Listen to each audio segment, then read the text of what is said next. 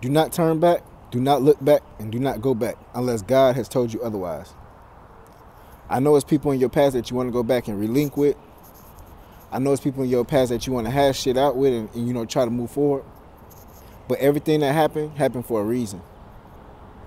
Do not go backwards. Do not look back. You cannot put new wine into old wineskins. You can't do that. See, the new wine would be you. The old wineskin would be the old you in the old situations and the old friends. See, those people are not ready for the new you.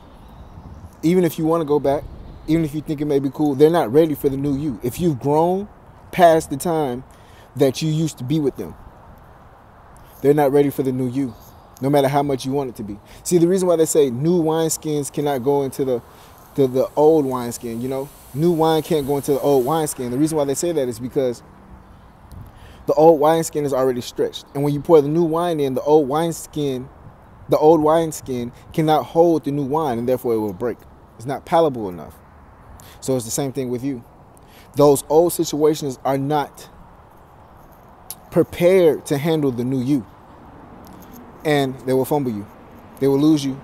And the situation will not just work out. It will not work out, period. Like I said, unless God has ordained you or God has told you they're ready or you're ready for that situation to be rehashed and move forward, do not turn back. Do not look back.